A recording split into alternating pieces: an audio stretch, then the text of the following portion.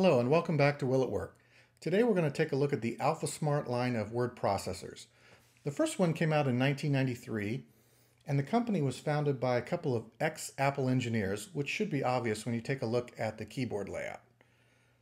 So these were primarily sold to schools as an inexpensive means for students to type in writing assignments, and they could save up to 8 different assignments on 8 different file keys up at the top. And then when they were done, they could go up to a Mac or an Apple II GS because the original models had ADB connectors on them. Plug them in, fire up ClarisWorks or any other kind of text input software, and hit this send key, and it would type the assignment in very quickly.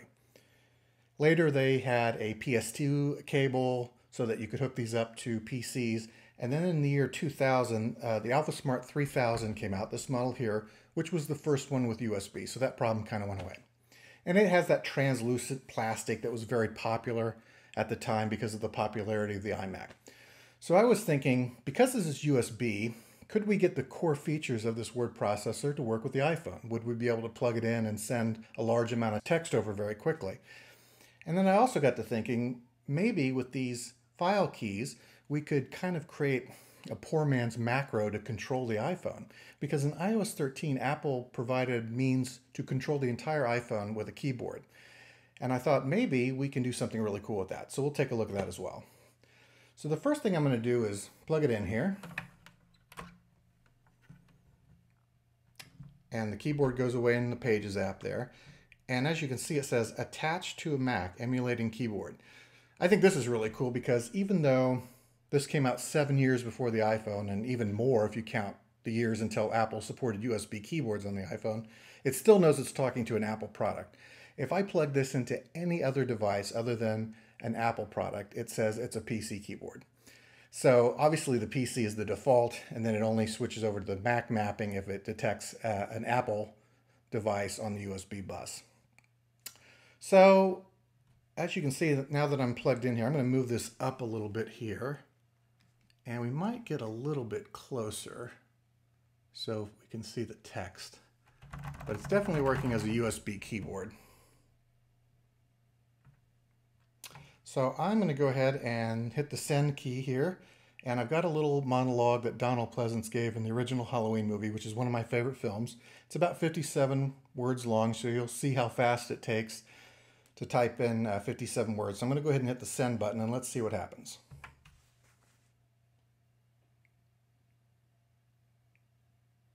Yeah, works just fine.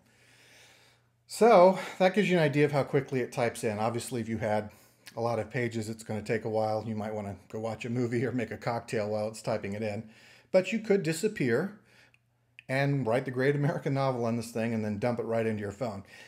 The funny thing is these AlphaSmarts have they've got quite a cult following now among bloggers and authors for distraction-free writing. You know, they don't have internet on them, they don't have video games on them, they don't have social media on them. You can just get away from it all and type and then come back to your computer and dump it in. Now, you can just dump it into your iPhone. You don't even need a laptop or a desktop. And from Pages, of course, you can do just about anything, including export and convert to PDF. And if you're already have your account set up, you can actually publish your book immediately to Apple right from here. So type the great American novel on the AlphaSmart, dump the iPhone, and publish. Now, you probably wouldn't want to do that, but you could if you wanted to, I suppose. So that's it. The core functionality works fine. Let's take a look and see if we can get the file sending to act as a macro to control the phone. We'll be right back. Okay, and we're back. So the first thing I want to show you is all the keyboard commands that you now have at your disposal in iOS 13. So if you go under General Accessibility, to Keyboard, turn on Full Keyboard Access, go under Commands, you can see you have quite a bit available to you. What else is really cool is you can remap these keys to anything you want, which in the case of the AlphaSmart 3000 is very important because it can't record arrow keys, which is a big part of navigating the iOS with a keyboard. Fortunately, I can remap them to punctuation that's not commonly used, like brackets and backslash and so forth. In fact, if you take a look at the code of the macro, it's really just a bunch of punctuation I'm going to send over. So what are we going to do? Well, let's get started here. I've brought my Palm PDA back out that I did a recent video on, attaching it to the iPhone, and it's back here, connected under the Files app. It's plugged into a USB hub along with the AlphaSmart 3000. And what I'm going to do is run a macro, which the iPhone will take a picture of the wall behind it, which has a trading card of Green Lantern, and then copy it down to the Palm. And then we'll view the actual picture on the Palm device when we're done. So let's get started. I'm going to plug the AlphaSmart back in here. All right. Now, any of you that have ever done GUI scripting know that it's not fun to do and the results aren't always consistent. So we'll see how this goes, but I'm going to hit the send key now.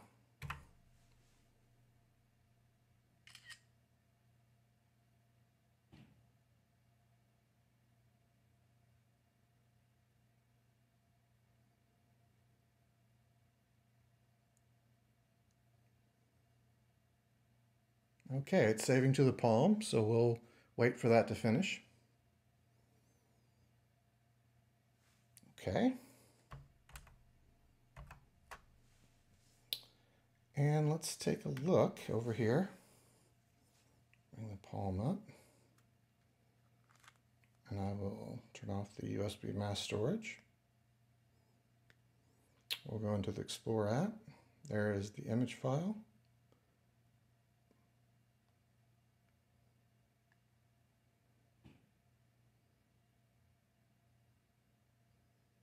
All right, and there's the picture. We can rotate it here and zoom in a little. But that was all automated with macros I sent from the AlphaSmart 3000 to the iPhone. So pretty neat. Got one other macro I can show you here. Let's try to reboot the iPhone. Here we go. Voila. When I first bought this, I was just going to show off the file send features of the phone, but that really wouldn't have been all that exciting. So discovering how to use the macros and control the iPhone has kind of elevated this to hopefully a more interesting video than it otherwise would have been. So I hope you're enjoying these videos. If you haven't already, please like and subscribe. It does help out. I have several more coming in the future, but that's all for now. Take care.